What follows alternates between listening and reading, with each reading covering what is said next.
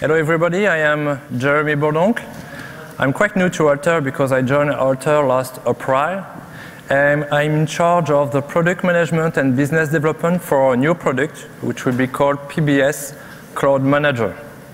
So yesterday you had a presentation from Jim presenting what we have done on cloud computing. So you know that we have two products, HyperWorks Unlimited Physical Appliance, which is our stack deployed on a bare metal machine made by AGI, and we lease that to our customers. And we have another product, which is HyperWorks Unlimited Virtual Appliance, which is our stack on AWS. And these two products are a real success because we have dozens of customers using this stack on private cloud with physical appliance or public cloud with AWS. But today I want to talk with you about our new product, which will be PBS Cloud Manager. And maybe you know this famous painting from the surrealist Margaret. It's the treachery of picture, of image. And this is not a pipe. Why I use this picture? Because today I don't want to make a presentation. I want to make an open discussion with you. Because our product is really new. We are starting our first line of code. And we had a big vision for this product, which is to develop a tool to deploy and manage scientific application on any infrastructures. So we had the vision. But what we didn't know is to have your needs about the cloud computing.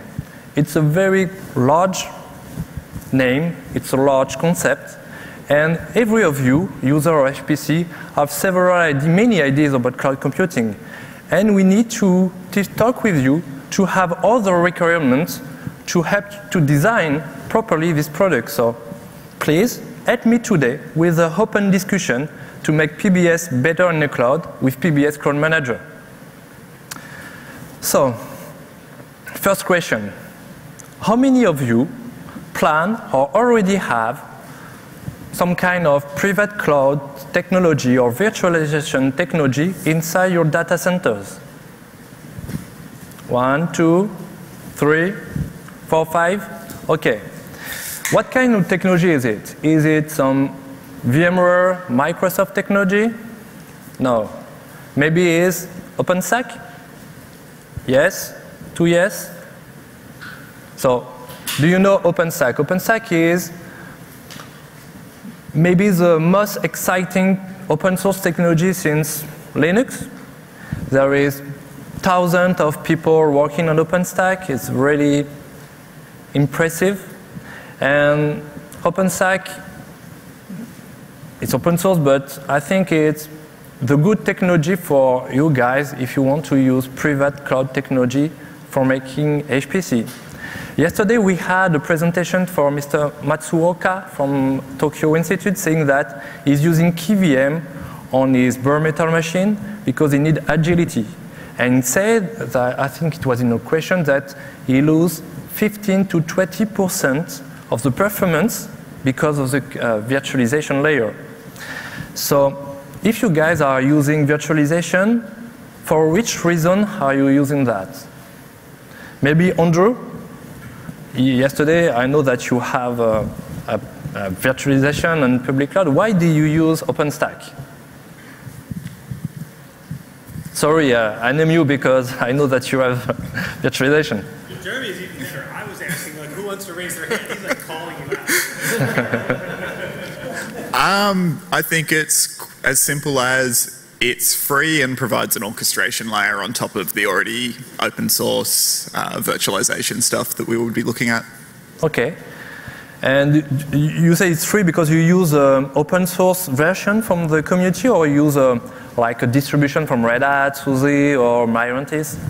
So we've actually got a number of OpenStack installs over time. Okay. So we have had the Red Hat supported one. Okay. We've also had the open source one, and we've also got one that's come through the Nectar environment within Australia. So sort of working with those guys. Okay. And for the guy who choose to not use virtualization, why did you choose to not use virtualization? It's because of performance overhead? Say yes if you think so. No? What? So, why did you? If the question is about performance, maybe you know the new technology, the new kid on the block, I can say it's Docker. How many of you have heard about Docker? 1, 2, 3, 4, 5. Oh, many more. So just for the other one, Docker is a containerization technology. That means for virtualization like KVM, VMware, and so on, you have the bare metal, the OS, the virtualization, and inside the virtualization, you have another OS. So you have two times the OS. That's why you have the overhead. But with containerization, you have bare metal, OS, container, and the application inside it. So it's much more much more efficient than the virtualization. That's why it could be a really good use case for HPC because you don't have so much overhead. You have a small overhead. Maybe, I don't know yet because we don't have many use cases to bench it, but it's something like 5, maybe 10% maximum of overhead for the containerization. And you have all the agility provided by the virtualization. So it's very interesting technology to do that. Okay, the next point I want to talk with you, it's about cloud provider. You know there is a lot of cloud providers in the market. You have the big one, like the Tier X one, which is Amazon, AWS, which leads the market from far. But there is another player, like Azure, Rackspace, Google Compute Engine. So how many of you think to use a public cloud to push HPC application? Only 1, 2, 3, 4? Okay. And did you choose AWS or did you maybe bench other cloud provider? Google Compute Engine? It would be a global effort. Okay.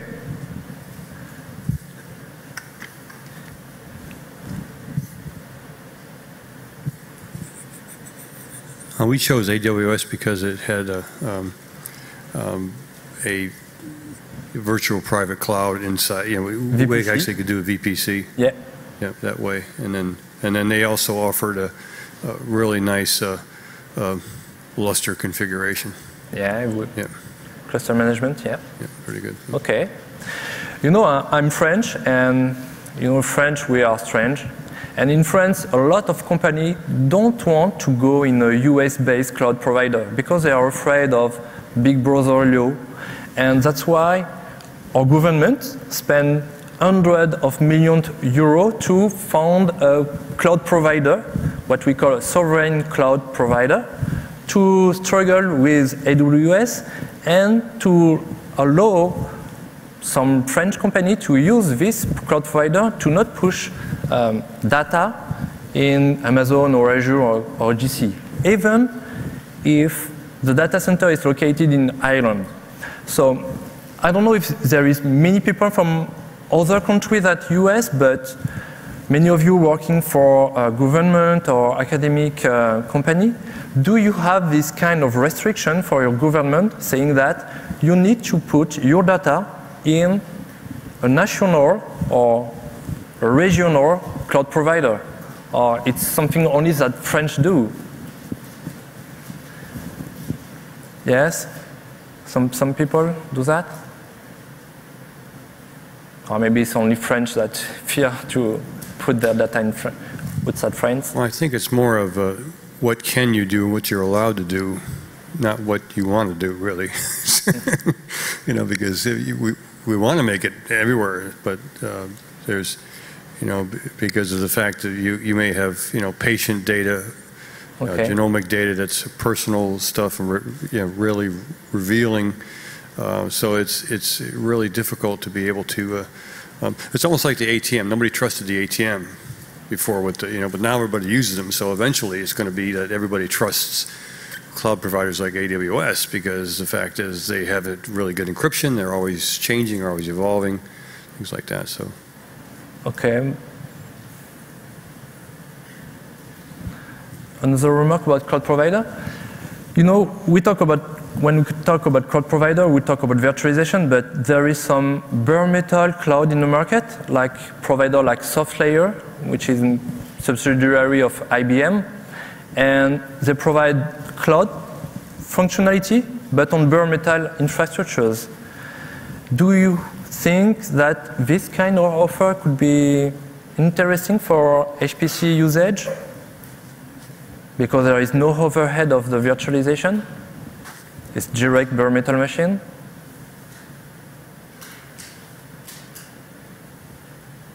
I think you should do the survey, wandering your way down. Okay, everybody assume you're going to cloud. The CIO has said, okay, we're going to do it. We're pushing off whatever 20% of our stuff off to the cloud. Okay, now, what are the problems?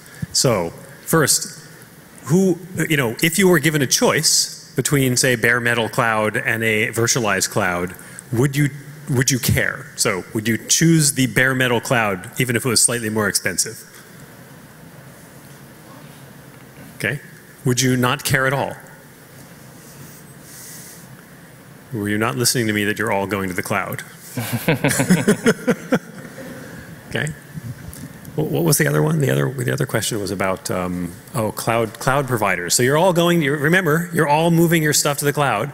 You don't have a choice, but you do have a choice of cloud provider now. Do you have a restriction on which cloud provider you can do in terms of region? So now that you know you're going, do you expect that, okay, they're going to force me to get a cloud provider sort of in my country or in my region in some way? Yeah. Okay. I don't know if that was any better. Okay, next topic. Next one is about cloud security.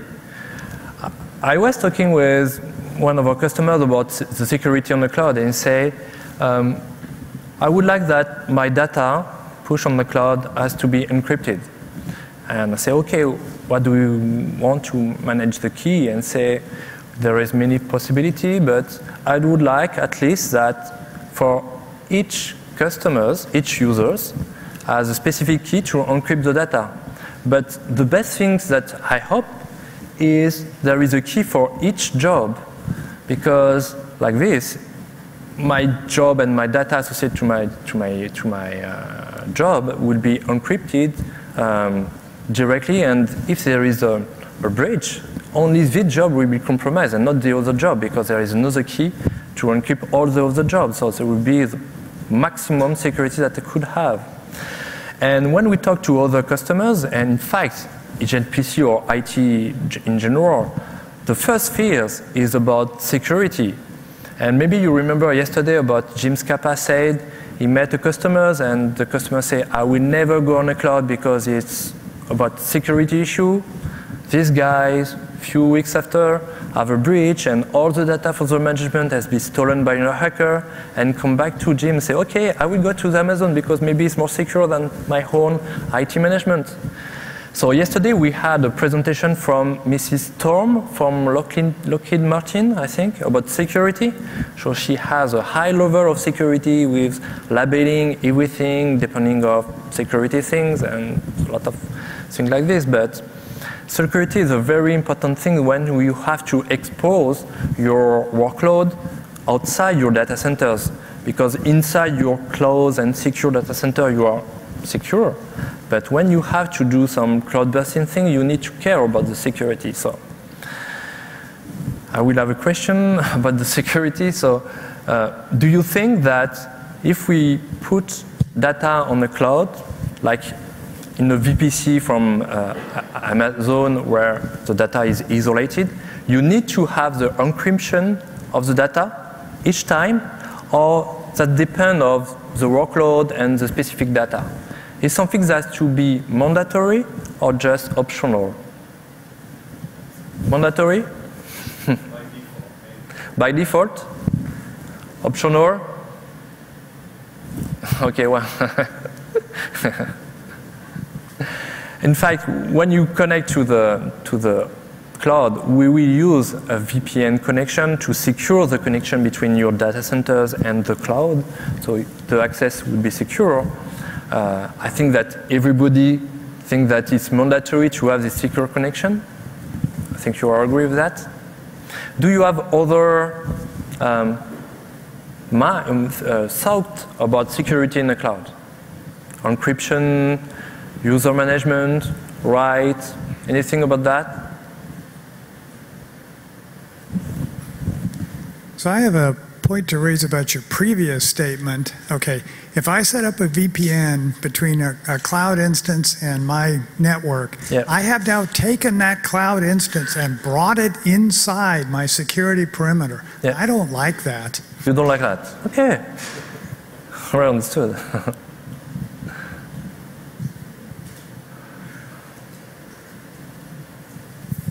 Well, there's different levels of that too. So you have a DMZ area you can do and set up. So you can do that. But then, but the biggest thing too is, you know, when you're talking security is, you know, you want to make the data available to others, even in your own company. But some areas are not allowed to see the data because of country restrictions, group restrictions, whatever it may be, or even engineering level restrictions. So the question is, you know, how do you go ahead and incorporate some kind of data stewardship over that data when you're doing it? And that's where the kind of the equivalent internal cloud or external S3 would be really helpful too, to have S3 capability where you actually have roles and who can own what, where, and when. And you know, so you have to have some buckets for the data. Buckets or containers for data. Okay. Yeah.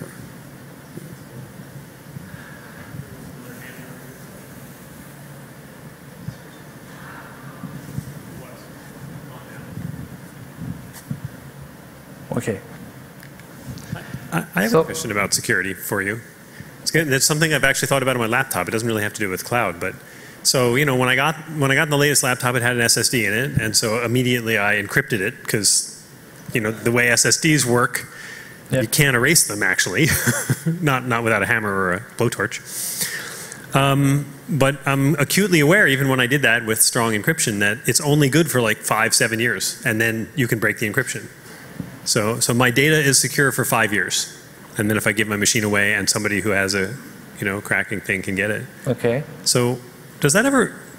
Is anybody worried about that with their data in terms of sort of cloud, that even when you're encrypting all the data, that encryption is only good for some small number of years as computers get faster?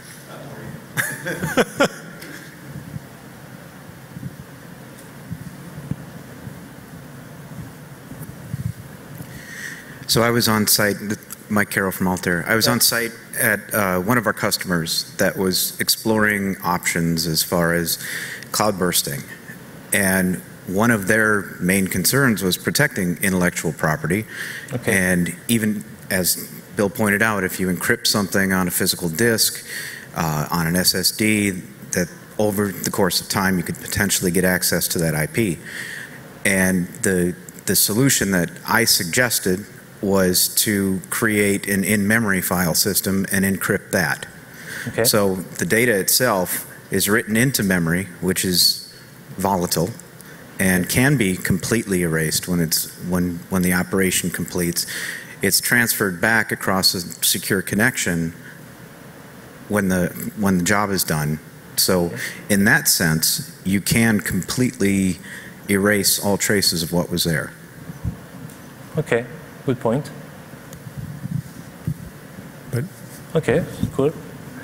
So the next thing that I want to talk is about process. So I was looking on the internet to find a good picture to represent process and internal process. I didn't find anything, so I put this brewery process because it's a process that I like to follow, especially the end.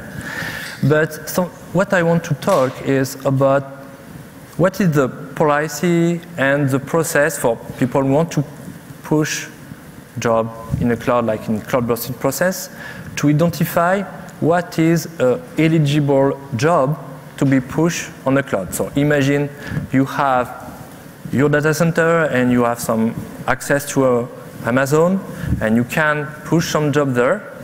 How will you select the good job to be pushed? For example, are you comfortable with a policy like that? I would like that beyond my 85% of occupancy rate to my clusters, I push all the incoming job in the cloud. Is something you are comfortable with that? Or not? No. No, because it's too 1-0, too Boolean. Well, first, users are going to have to tell us which jobs are out. Okay. So maybe you are more comfortable to ask the customers, ask your user, to say if a job is eligible to the cloud or not. Maybe it's better for that. Yeah. Okay. Or do you have use case where a whole bunch of jobs could be eligible? For example,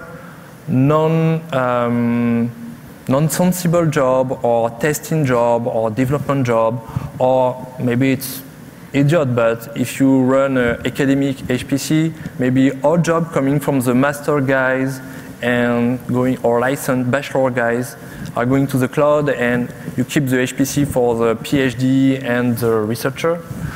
I don't know if it's a good policy, but something like this is something could be interesting. I mean, the administrator selects the parameter to define what is an eligible job to be pushed on the cloud or not, and not the user.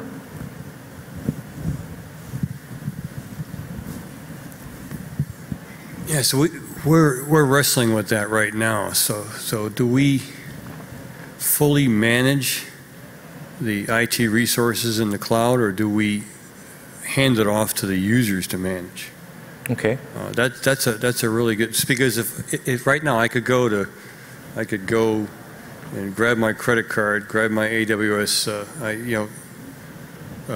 log into my AWS public account, fire up Star Cluster, say I want 50 nodes of Grid Engine, run my jobs, I get my stuff dumped off on S3, I copy them down to my laptop, I log out, I shut it down, and I go, and it's only cost me like $20.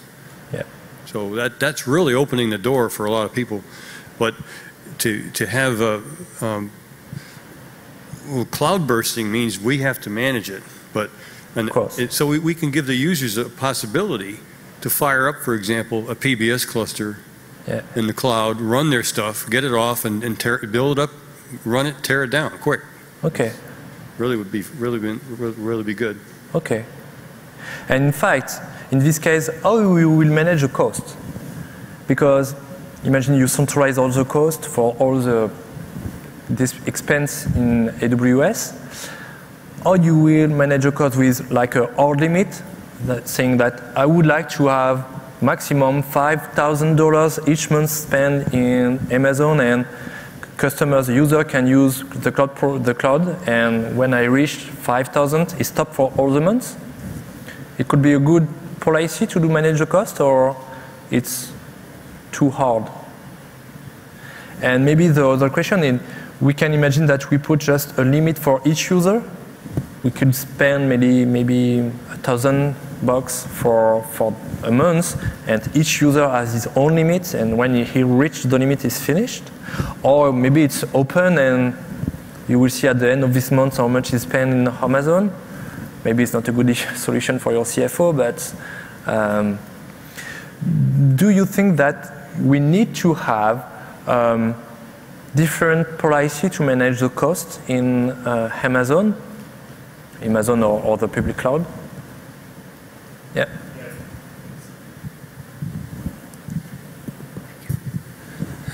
I really think like the cost cap is needed, like both soft and hard, because a user is not always understand what they're submitting and what the price model looks like. If there's any mistake in the job submission process, they may fire up instance like crazy, and then end up they look at the bill and say, I didn't mean to spend that, but they have to pay for it anyway. Okay. Very good. And I think it was when Michael spoke about the price this morning on the cloud, I asked a question about the spot market. You know, there is some specific sport market in Amazon, what it called preemptible instance in GCE, Google Compute Engine, and the price is 70% less cheaper than the classical price. And why it's cheaper? Because at any time, Google or Amazon can preempt your instance to use it. That's why it's cheaper. But that means you have to run fault-tolerant application on this kind of instance, because at any time you can have 20 nodes and sometimes maybe 15. So your application has to be built in fault-tolerant application. So do you run this kind of application, fault-tolerant application? Or your workload need to have a stable clusters with no. Maybe we can have a direct conversation together. That's a really good question. What I found out is embarrassingly parallel are great because you're going to expect failures anyways, even on the hardware, even on the regular bare metal. Yeah. But managing expectations and managing failures is part of the art of the cloud, and it's going to have to be done on the application level. Not all applications are good for the cloud and distributed. You may be able to have one big machine in the cloud, but it may cost you a lot of money. So okay, because I speak about that because I read an article about one company that used this preemptible instance from Google to run. I think it was something like concert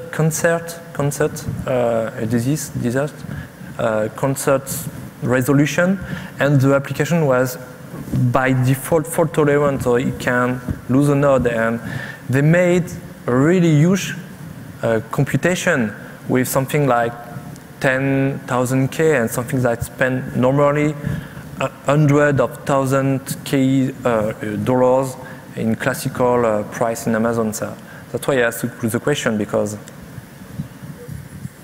one other good thing too from the scheduler perspective, what I really like about PBS is it's peer scheduling. So in the cloud, when you get to be embarrassingly parallel kind of stuff, pull technology is really good. Pull technology. Yeah, and that's one of the things that's nice about the PBS. It already has pull technology with the peering, so you can incorporate that. I mean, that would be one of the ways I would do it, anyways. Okay. Yeah. Thank you. So it was my last slide. So thank you for our collaboration. If you will see in the coming months, maybe next year, more about PBS Cloud Manager. But if you want to talk with me about what is PBS Cloud Manager, to talk about your needs in more face-to-face meeting, don't hesitate to send me an email or to have a contact with your regular Altair contact like Bill and other guy, and we'll be happy to set up a meeting. No general question about PBS Cloud Manager?